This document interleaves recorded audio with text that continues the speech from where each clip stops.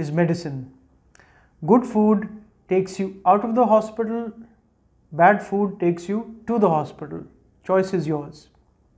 The topic I have for you today is one that requires your full attention because according to the World Health Organization, in 2019 alone, approximately 200,000 people in Pakistan had fatal cardiac events. Now this figure is alarming, and that is why I am making this video for you to look into a natural cure. I've divided this video into two parts.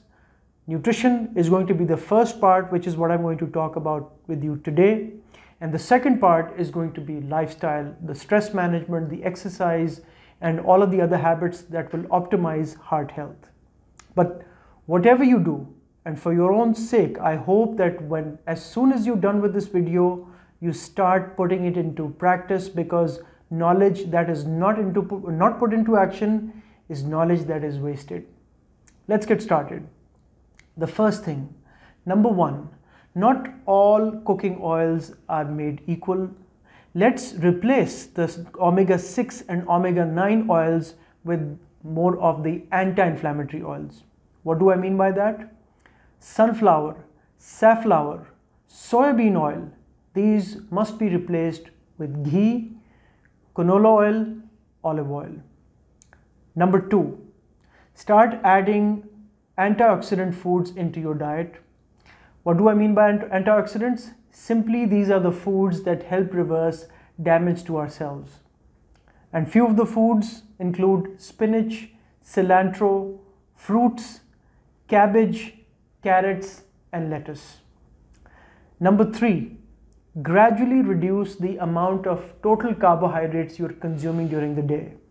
And one of the best ways I have seen for it to work practically is by reducing the amount of roti and chawal you have at lunchtime and adding healthy snacks before and after.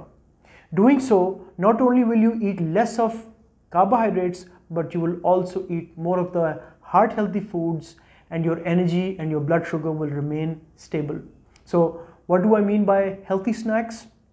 Things like a small bowl of fruit, carrots, walnuts, cashew nuts, olives.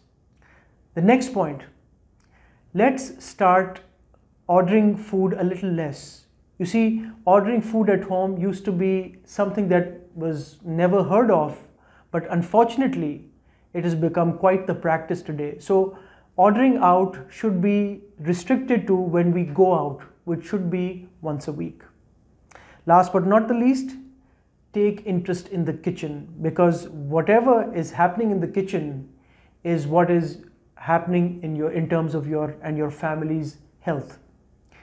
What foods are you buying? What groceries are being done? How food is being made? Small interest and small steps in this regard will go a long, long way. So, as I said in the beginning, knowledge applied is knowledge used, and at the same time, if you don't use this knowledge, then you waste it. So with whatever you know right now, start putting it into action, and doing so will ensure better health, specifically cardiac health of you and your entire family. See you in part 2.